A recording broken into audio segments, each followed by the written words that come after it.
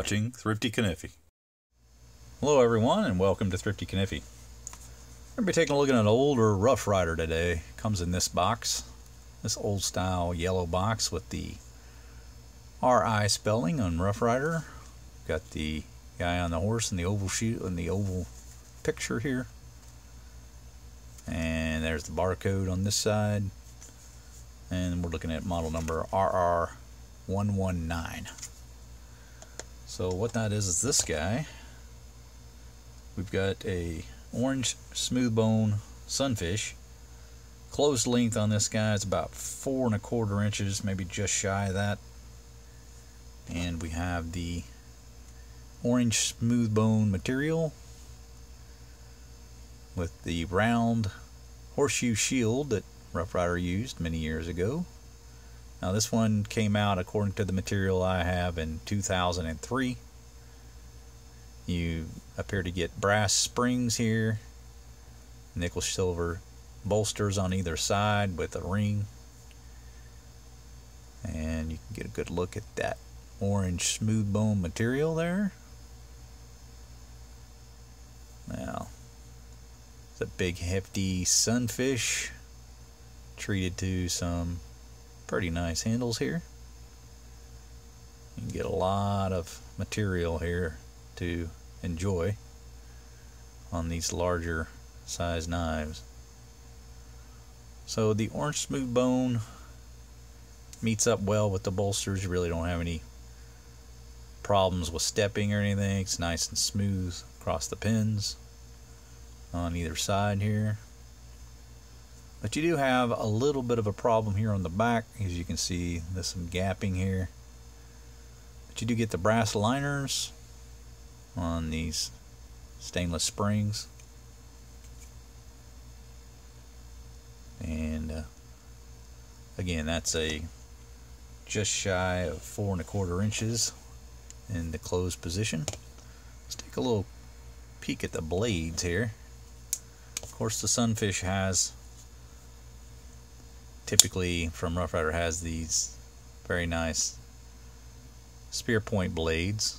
Now this one has the nail nick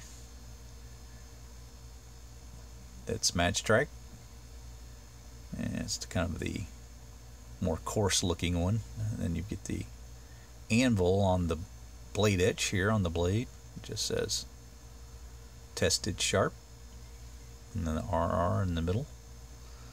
And then of course we get this older script style tang stamp.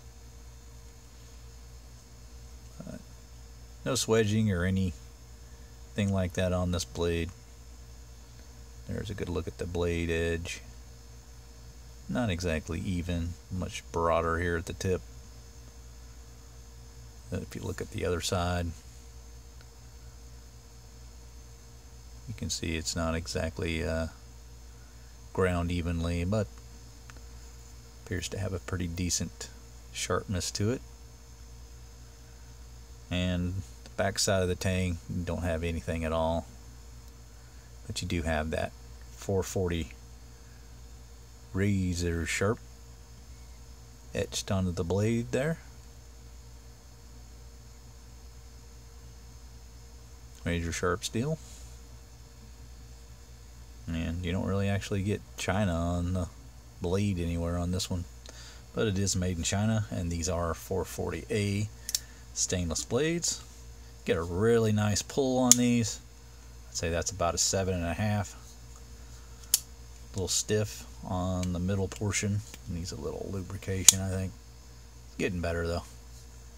It's loosening up. Well, let's measure this blade first. You get a right at 3-inch blade with a cutting edge of about 2 3/4. You get the mirror finish. These are definitely fingerprint catchers. And here's the secondary blade, again with that coarse style nail nick on it, and you don't get anything on the tang, just blank. There's a look at the other side. There's a look at the edge. the opposite side. Again, you get pretty respectable evenness on this one compared to the main blade. It appears to be pretty sharp. Not the pointiest of knives, but that's kind of the spear point for you. And you don't have any half stops on these, but you do have good snap. Again, with the 7 pull, I'd say. It's such a beefy knife. One of the great things about this one is just the durability and the beefiness of this particular pattern. It's a very stout knife. Let's take a look at the weight of it.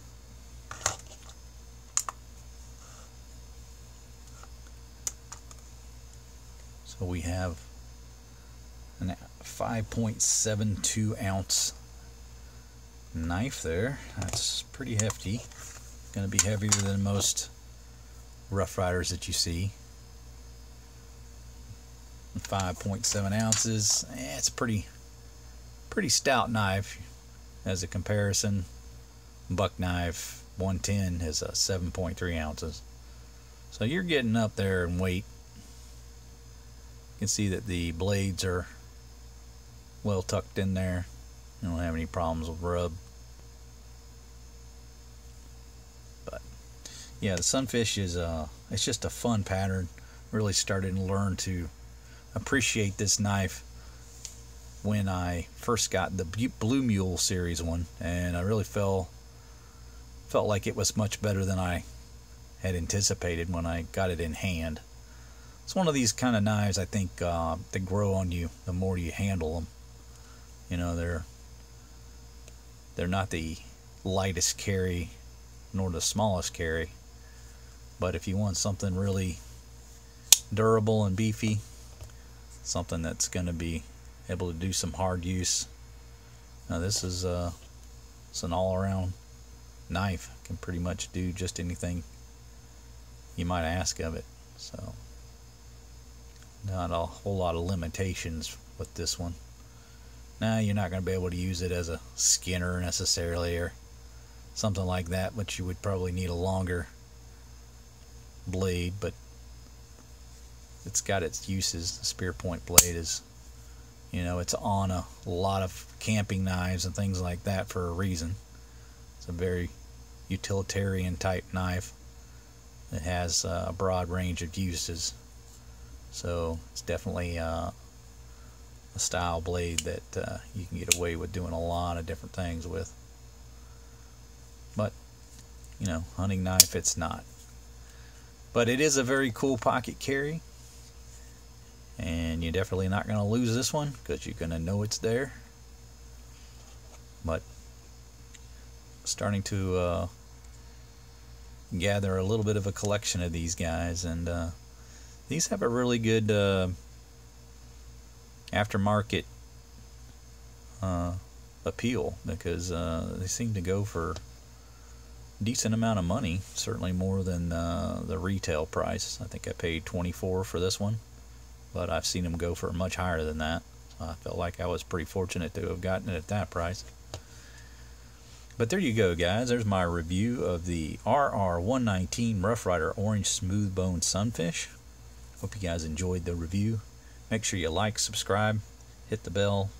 Make sure your notifications are turned on so you're made aware of videos when they drop. And as always, hope you guys have a fantastic day. Take care.